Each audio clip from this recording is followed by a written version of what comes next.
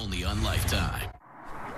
So you live your life, and I'll live mine, and I'll come back when I'm ready. I love you, Mom. Tell Dad I said hi. That right there, that's code to me. Something's wrong. Whoever took her doesn't know about her father, but she knew I would know. Maybe. Maybe? What else could it be? Guilt or drugs? Are you kidding me? Mrs. Monroe, calls like this, they're fairly common in these situations. The kid runs off, feels guilty, reaches out. So you're not going to do anything? We'll trace the call, see where it originated from. Maybe that'll give us an idea where she is. I need to mention that I've gotten reports that you've been trespassing. Trespassing? Yes. Entering people's property, going door to door, bothering them. I'm looking for my daughter. People around here, they live this far out for a reason. They like their privacy. Many of them own weapons or dogs or both. I just don't want to see anything happen to you. How considerate.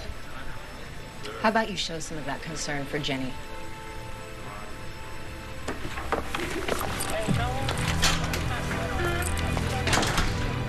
Maybe she felt okay, decided she'd rather go to the concert. Well, what about her car? Got started again, drove off, went to meet this Drake. No, she would have called me. She would have answered her phone. Well, she didn't want to. Everything's at home. You two been getting along okay? I know what you're thinking. So? Yes, there's been some tension, but nothing that would cause this. Over the boy, who I'm guessing you didn't approve of, which could be why she isn't calling. No, she wouldn't do that. Look, I'm just ruling out every possibility. Okay, listen to me. My daughter is missing. Give a description of her car to my desk sergeant. We'll put out an APB. You got a number for this Drake? No, she just met him. I'll get it. Mrs. Monroe, I know it's hard, but sometimes our kids have a life we know nothing about. I know my daughter. That's not who she is.